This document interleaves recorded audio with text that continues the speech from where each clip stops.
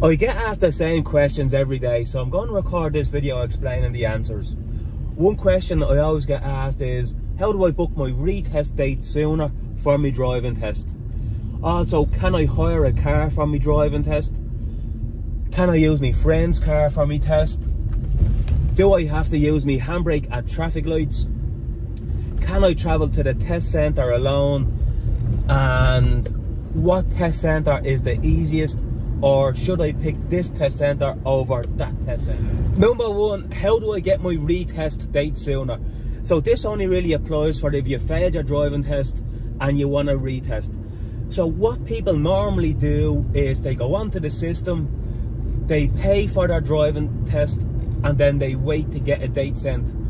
But what people have found out is if you go onto the system and you can't find a time or a date in the test centre you want, they just back out of the system and check again later on. And they keep doing this. We're going to use Fingless as an example here. But they keep going in and they don't pay for their retest until they see times and dates for Fingless. The trick, stick to the test centre you know. Don't go anywhere just for the purpose of redoing your test. You just have to keep going on and checking for times and dates. Because what happens is when people are cancelling their test, say if I cancel my test for 2 weeks time, that time and date will be released back onto the system. But I don't know at what time, so all the times and dates will go back up probably during the night when the system updates. So you just go on every day until you see a time and a date that suits you for Fingless or wherever you're used to. And when you find a time and date that suits, only then do you pay for your retest. So that's what everybody seems to do. I explained that in a lot more detail in the video in the description. I've done 2 TikToks about this. So next we're going to talk about using a hire car such as Go-Car, Hertz, Enterprise for your driving test. So I've done a video about this recently saying that you're not allowed, but it turns out you actually are allowed on one condition. You have to get a letter from the hire car company saying that yes, you are allowed to drive this car for your driving test and you will be covered under their insurance. I don't know what you would have to say to the hire car company, because when you are hiring that for your driving test, you're on a learner permit. You're not on an international license or the license from your country. So it is possible, but I don't know how you would go about getting that letter to say yes, you are insured to use this car for your test. That's something you would have to go through them. So next we're going to talk about using your friend's car for your driving test. So a lot of people ask me this, and yeah, of course you're allowed to use your friend's car for your driving test if you're insured to drive that car. You can't just turn up in a car without an insurance policy. You'll be asked to sign something by the tester declaring that yes, I am insured to drive this car for my driving test. If anything happened and you were in an accident and you weren't insured, you would be in a lot of trouble. You've signed something saying that you are insured and then it turns out you're not. The insurance company won't cover the accident, so you'll have to pay for all the damages, and you will lose your license for driving a car knowing that you didn't have insurance. So make sure if you are using your friend's car, you have an insurance policy and it's obviously taxed, insured, all the bulbs and lights and everything else are in working order. So next I'm going to answer the question of, do I need to use my handbrake when I'm stopped at a red traffic light?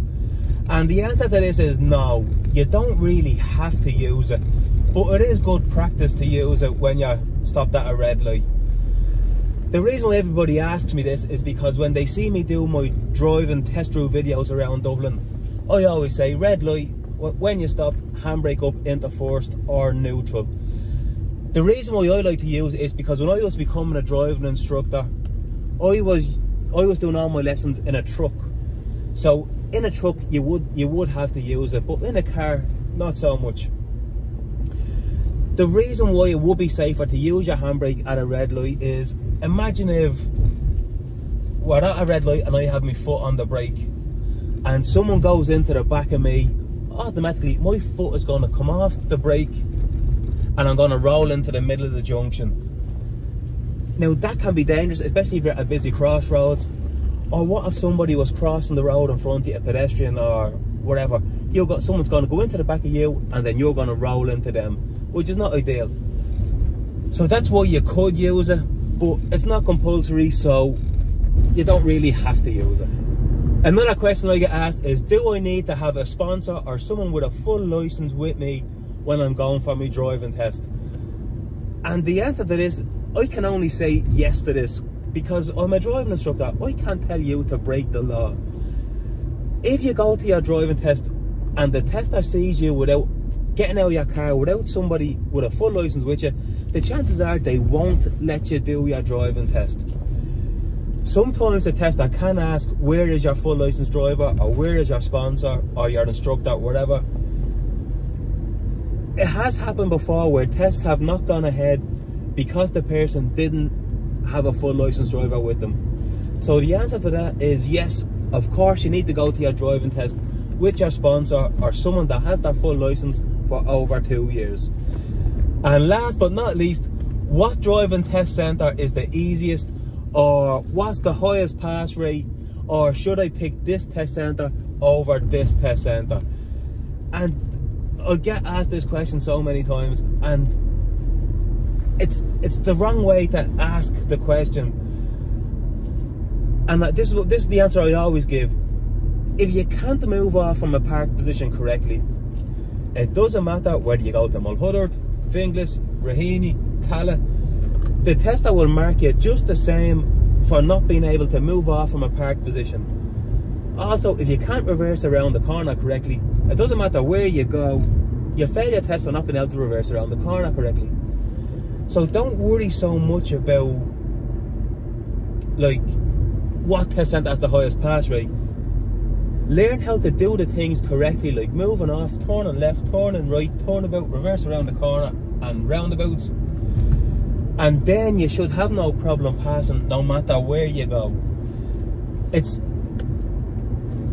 happens all the time. When I'm doing lessons with someone, when they're ready to pass, they will pass.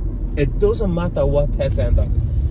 If they're not ready to pass because they don't know how to do things correctly, they fail the test no matter where they go. And the simple fact is, they're not doing what the tester wants to see. So always go to the test centre that's closest to you, that you know the roads, and just learn how to do everything correctly. I have videos for everything on my YouTube to show you how to do that. So I hope that video helped. Everything I did say, I'll try to leave videos in the description explaining what I mean. I've covered a lot of this sort of stuff on TikTok and stuff like this as well. So yeah, if your friends have any questions, send them this video, and then that will explain a lot of the things that is on everybody's mind by the looks of it. Alright, so best luck on your test.